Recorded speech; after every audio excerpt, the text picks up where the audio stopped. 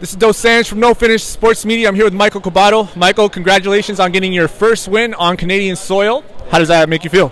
I feel pretty good.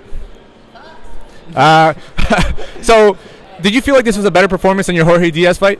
Yeah, definitely. I felt like the Jorge Diaz, there were spots and moments that I was just a little bit more gun shy, and especially this fight too. I was a little gun shy too, but I was able to last more rounds, and I thought I just trusted my conditioning. Like Sal said, like I put in the work and everything, so I just had to trust my conditioning, and I fought well for 6 rounds, and I adjusted.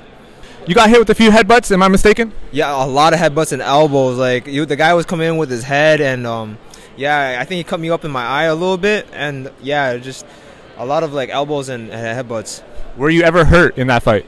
I can't lie. In the first round, he caught me with a right hand, which kind of woke me up. I wasn't like wobbled or anything, but kind of dazed, you know, like it caught me right in the chin. But I don't know, it's those moments that make you or break you, that you make a decision in your head to whether to bite down or just let him, you know, bully you.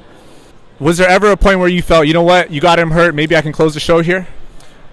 Yeah, with the body shot, but I didn't follow up, you know, like that's what Saul said, you know, I had to sometimes bite down and just, you know, work the body and just bite down. But there's a moment that I throw the body shot, I see him hurt, and then I just kind of like admire my shots, you know. It's something I got to work on in the gym.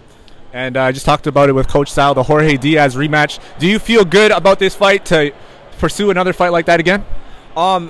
It depends on what my managers say. Whatever they have in front of me, I'm gonna fight. You know, I never turn down a fight. So whatever they have in front of me, if it's Jorge Diaz or it's another dude, let's run it back. And you know, height will probably always be a factor when you're fighting. Most guys are a little bit taller than you. Yeah. So you know, like, what adjustments do you need to make in order to be very efficient in there? To be honest, I'm just gonna be a little bit more comfortable, because I'm not really that comfortable fighting like taller guys like that. They're so rangy, and like I have to like use my head movement a lot more, use my fakes. But now I see what adjustments I had to do in the ring in order to catch guys like these. Okay, well, once again, congratulations on the win. I'm proud of you, and you know, I hope to see you soon, October 2nd, and I think December there's another fight. So hopefully you're on one of those. All right. Sure, yeah. All right. Sure. Well done. No finish.